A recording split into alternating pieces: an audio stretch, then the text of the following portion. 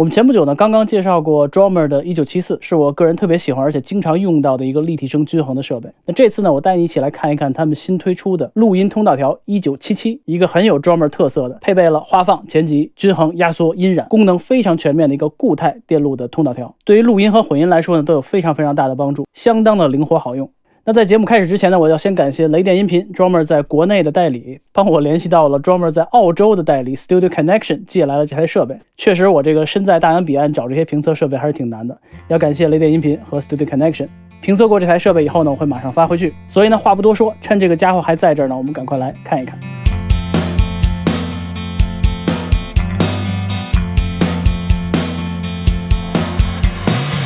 大家好，我是 Alex。熟悉 Drawmer 设备的朋友大概都记得他们的1960系列以电子管设计为基础的一套设备，而1970系列也就是1970级是以固态电路为基础，正好反映那个年代设备从电子管向 FET 的发展的趋势。而我们今天看的这台1977呢，也是完全的 FET 的固态电路。相比电子管设备来说呢，一般固态电路的声音会更清晰、明快、直接，相对来说音染会稍微少一些，但是呢，进入过载的过程会比较快速一些。不过往往这一类型的设备我们在使用的时候呢，都是利用它特别干净的这个优点。比如这台1977前级部分的基础呢，就是一个非常清晰干净的画放，负130 dB 的等效输入噪音，66个 dB 的增益。那至少从提供的数据和功能来看呢，还是相当不错的。不过呢，这只是它功能中的一小部分，我来完整的给大家介绍一下。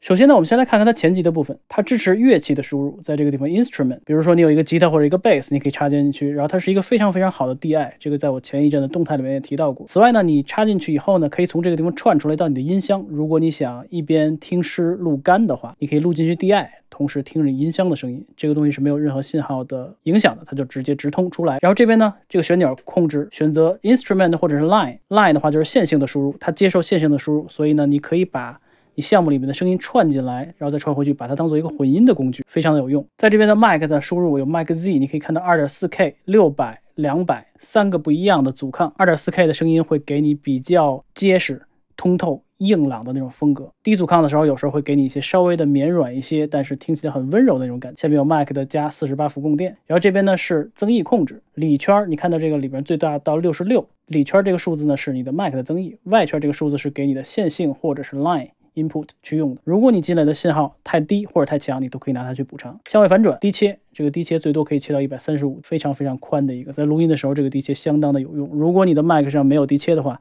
用它就可以。咱们再往这边看均衡的部分，它这个均衡特别像1974的那个均衡，使用起来也基本上是一个风格。低频从40赫兹到725赫兹，同时呢仍然是 Drawmer 的这种两个钮的。如果都点亮的话，它是一个 bell shape， 如果一个亮一个暗的话，它可能是12或者9，两个都灭的话是6个 dB 的形状。然后正负可以增加12个 dB， 中频非常宽阔的控制范围，以及非常宽阔的 Q 值，也就是频宽的控制，正负12个 dB。高频的 high shelf 有6个 dB。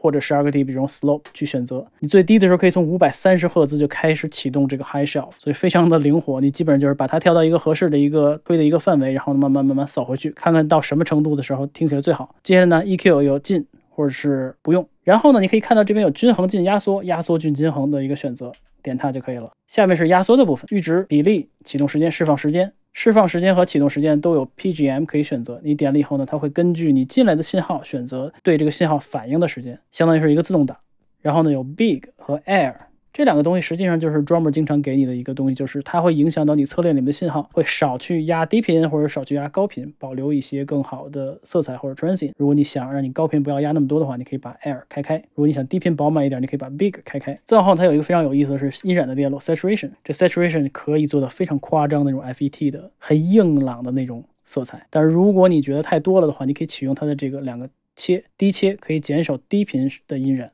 高切可以减少很多特别刺耳的那种，比如像齿音部分的音染。所以呢，你把两个都打开以后呢，它就变成一个比较软的、比较暖的一个中频的为主的一个音染。增益补偿、压缩、启动或者不启动，它这个表只能显示输出的电平。那如果你想看压缩的 gain reduction 的话，上面这有一排小灯，一会儿你会看得到。如果你的输出信号太高了的话，你可以用这个加10的 pad，点亮以后，你这个表就会往回少显示10个 dB， 看起来就应该是比较合适的。当然了，你要知道你摁了这个灯以后，你输出的电平大概是多少。往后非常好的一个功能就是 mix， 这个干湿信号的混合。你可以把你前级的声音和所有处理过的声音混合在一起。如果你的均衡和压缩你觉得有点太多的话，你可以随时往回找，这个特别好用。再往后增益的补偿，这叫 fade， 但实际上就是你最后输出的电平，它最多可以输出21 dBu 的电平。然后呢 preamp direct， 如果你点了以后呢，就只有 preamp 的声音，如果开的话就是走其他的线路，如果你用了均衡和压缩或者音染之类的话，就可以都输出出去。那它的背后呢，还有一个 clean 的 preamp 的输出，换句话说，就只用 preamp 的部分输出给你任何其他的设备，给你更多的机会去让你去串联其他的设备，或者是去平行的录制有干净声音的和处理过的声音的，在你后期的时候呢，就可以有更多的空间和选择。OK， 那看完了这些功能呢，我们来听一听它的音色。首先就像我标题说的90金曲，家里领导非得要录一个90的粤语金曲，我对粤语唯一知道的就是母鸡，所以呢也不知道他在唱什么，至于唱的对不对好不好可以自己去评价，我们主要听一下这个麦克进来声音的音色。 OK， 咱们来听一下。如早春初醒出咗我的心，將不可再等，寒漸待風那細雨含住了刺心，令人動心。完全的干聲。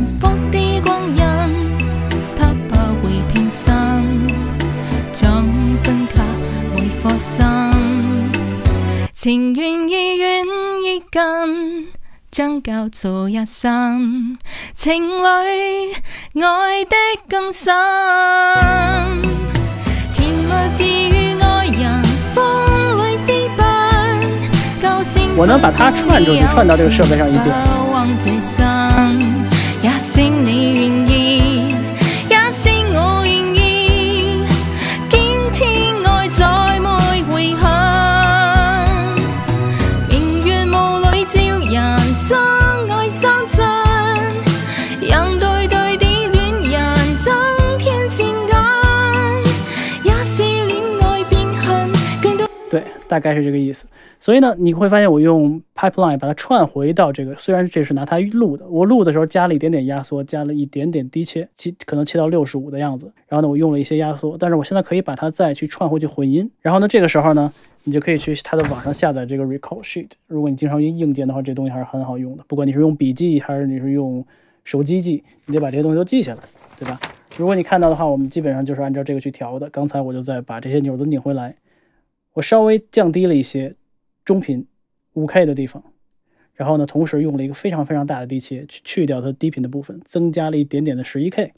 壓縮的部分呢，我用了一個比較慢的壓縮，比較快的釋放，稍微再去打磨一點點。如果我們現在播放的話，如早春初醒出咗我的心，現在是沒有均衡和壓縮的。寒漸待風那細雨含住了刺心，令人動心。聽它的音染，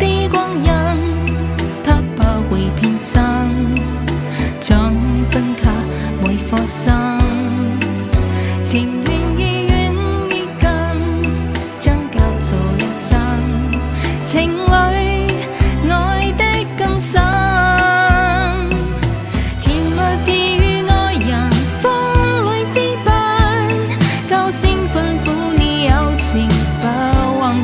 這個燈一亮的時候，你聽到的就只有前提的聲音。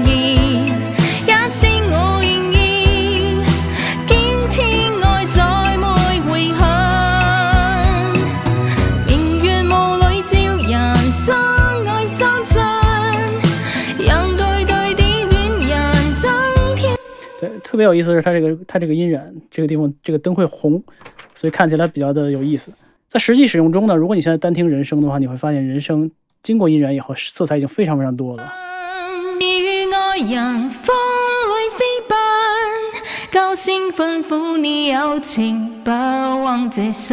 很多很多了。看你放到音樂裡面去。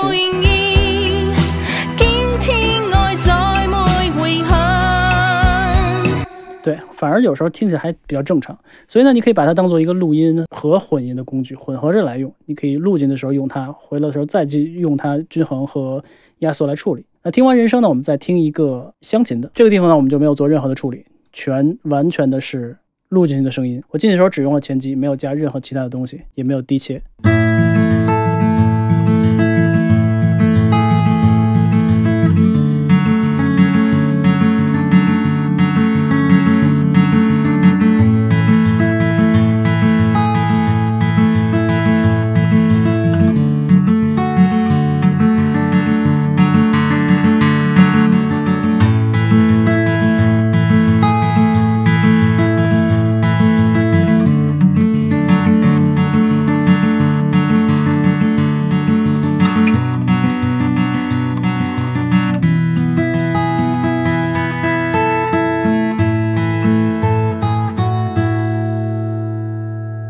了低频会稍微的有点多，这个可能录音的时候需要去抑制，因为我为了只录它的前级的声音没有加任何的低切。此外就像我说的，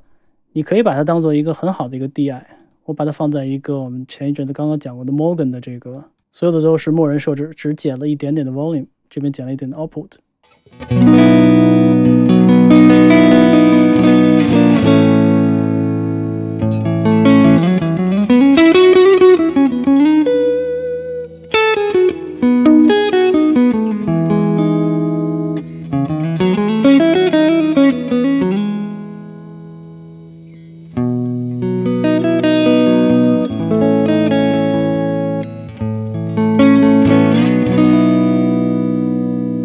你听的噪音是我琴的问题，并不是这个东西的问题。我的琴本身就很多的噪音，是一个特别 vintage 的 Fender 的一个拾音器。此外呢，如果我把这个 cut 稍微降低一些，我们在这个地方听一下。我在这个地方这两段你可以看到波形不一样，前一个是纯完全的前级，后一个呢我把均衡和压缩开。你在用它当 DI 的时候，你甚至可以把均衡和压缩当做是像一个单块一样，你可以推进去。很多人用 triple boost， 很多人用压缩做 boost， 其实是一个道理。我们来听一下。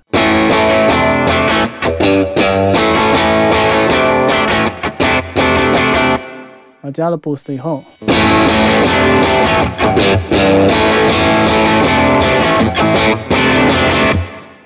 甚至你可以用 SW。boost 以后，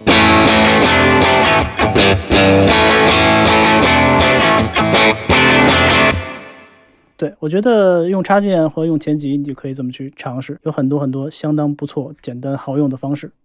OK， 希望刚才的音色试听呢，以及功能介绍能让你了解到这个产品，以及对它有一些初步的印象。我来总结一下，在我个人看来呢，我觉得它是一个非常干净的一个前级的设备。好处呢，就是给你的后期甚至前期